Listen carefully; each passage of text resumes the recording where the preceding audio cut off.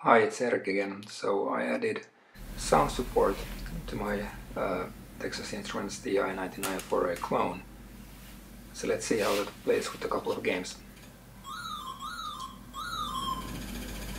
I should mention also that this game, Miner 2049, actually also uses sprites of size 8x8, which was another addition to this version of the system.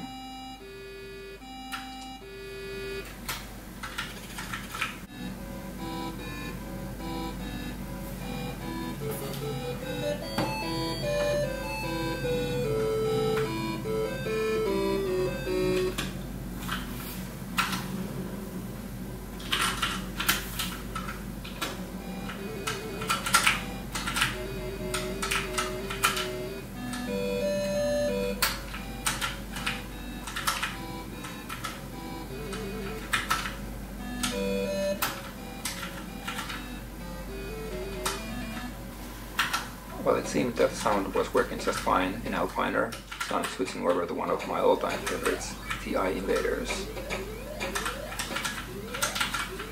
Here we can also see that the box isn't quite solid, so there's still an error here. The sprite's off by 1 pixel, which is visible.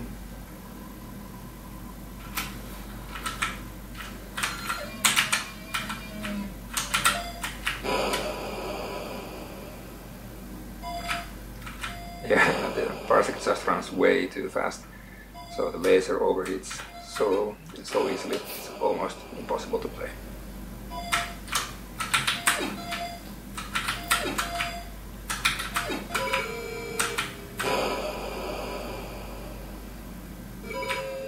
But anyway, there was some kind of sound, so that was the point of this exercise.